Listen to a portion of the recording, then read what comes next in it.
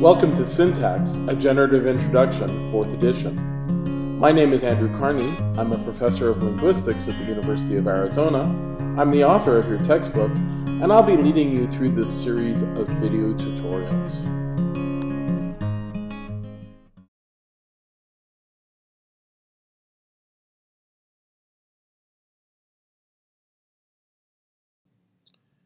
We're now going to turn to T to C movement. We've already talked about this transformation before, highlighting it in various arguments about functional categories. This is the operation that happens to cause subject-aux inversion. In this particular approach, subject-aux inversion involves moving whatever happens to be in the T position into the C position around the subject, which is in the specifier of the TP. Let's look at this in some more depth. So effectively, what we have here is we have a head, which is a complementizer, which is marked as plus Q, indicating that this sentence is going to be a question. We have no content here in the complementizer in English, unlike other languages where you may have a particle, so we have to do subject-aux inversion in order to correctly spell out or produce something in the C position to indicate that it's a question. We do this by moving the head T into the head C. This is another instance of head-to-head movement, T to C, around the subject. Again, as we've mentioned in previous videos, an alternative notation is to mark the place where the word begins with a T, an italicized lowercase t, to indicate trace, and then put the word where it surfaces. These two notations are equivalent. Let's talk a little bit about what evidence we have for this. So is it really T to C movement? Well, one thing we could note is that subject-aux inversion is not allowed when you have an embedded question complementizer. So for example, you can in fact do subject-aux inversion in an embedded clause if there's no complementizer. You can say, I asked, have you squeezed the Charmin? But the minute you put in a question complementizer, like whether or if, subject-aux inversion becomes ungrammatical. So if I asked whether you have squeezed the Charmin, the subject and the auxiliary have not inverted when we have that question word whether. If you do in fact try and subject-aux inversion in this context, you get an ungrammatical form. I asked whether have you squeezed the Charmin? Terrible. Why should this be ungrammatical? It's ungrammatical because whether is occupying the position that have would have to move into. So when you have an overt question complementizer in an embedded clause, you can't have subject-aux inversion. This is evidence that what we're doing here is moving the T node into the C node. Now there's an interesting property here, which is the interaction between V to T movement and T to C movement. So recall from our previous video that we claimed that in French, both main verbs and auxiliaries are in T. So verbs have undergone V to T movement. Now an interesting prediction of this is that if you have T to C movement in a language that has V to T movement, main verbs will in fact undergo subject-aux inversion. And this is indeed the case. So let's look at how you form a yes-no question in French. If you have an auxiliary, it's just like English. Avez-vous mangé des pommes? The auxiliary has inverted with the subject. Just ignore the hyphen. That's a convention of French orthography. So this is a grammatical form. What's surprising, though, is that in French, unlike English, to form a yes-no question when you have a tensed main verb, you simply invert the main verb and the subject as well. You can say, mangez-vous des pommes, which is ungrammatical in English. In English, you can't say, eat you the apples. So it looks like main verbs invert with subjects in yes-no questions as well. Why should this be the case?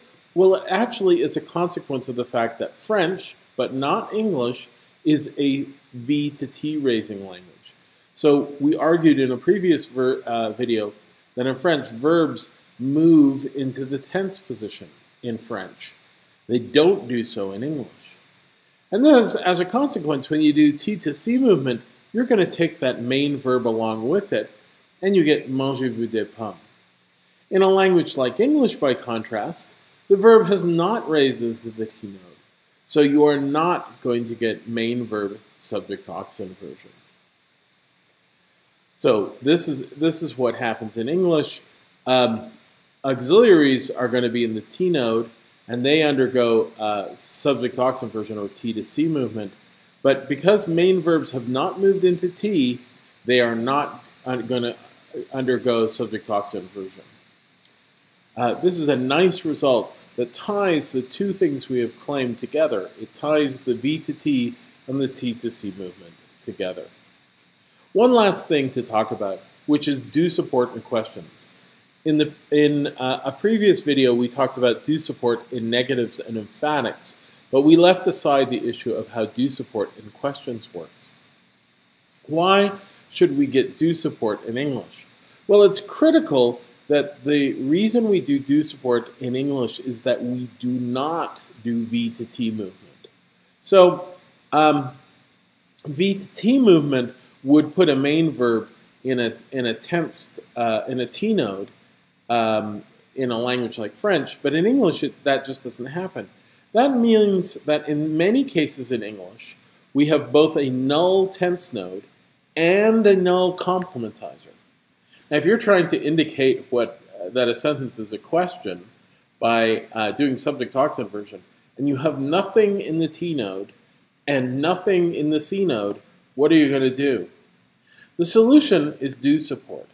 Do support effectively puts something into the T node, a dummy verb, so that it can undergo subject aux inversion and indicate the question. So there's a rule here, which is the rule of do insertion, which says insert a do to provide phonological content to a T node if it has to move to C plus Q. This is a little bit like our expletive insertion rule, except on verbal structures. So you'll recall our expletive insertion rule inserted an expletive into the structure when the extended projection principle, or EPP, was going to be violated. This rule inserts a do into the structure to make sure that we have something in the T node so that it can undergo T to C movement in questions. So let's talk just briefly about the model we have so far. What we have are really two main structures. We have a lexicon, which is a list of words and all the idiosyncratic properties of those words. And we have the X-bar rules, which will assemble those words into sentences. The lexicon plus the X-bar rules is called the base. Now the base is going to create a structure called the D structure. The D structure is constrained by the theta criterion. So the D structure is the thing where you check to make sure all your theta roles and all the other selectional properties are met. So it's going to make sure, for example, that verbs have a complement if they require a theme. Now, where do transformational rules apply? Transformational rules apply after the D structure. The D structure, which historically was called the deep structure, but for a variety of reasons we've shifted the name, is sort of the underlying or base structure that we create, and then the transformational rules move things around. So far we have two transformational rules. We have the rule of V to T movement, and we have the rule of T to C movement. We also have two insertion rules, two rules that will stick stuff in. One is the expletive insertion rule, which sticks stuff into the specifier of TP. And we have the do insertion rule, which is specific to English, which inserts stuff into null T heads when you need to move them. When you apply the transformational rules, the rules that move stuff around, you construct the S structure. This used to be called the surface structure, but again, we changed the name. The surface structure is going to be constrained by things like the extended projection principle, that every sentence have a subject, and other constraints like, for example, the binding conditions. Now, it's this S structure that we use to determine whether or not sentences are grammatical or not.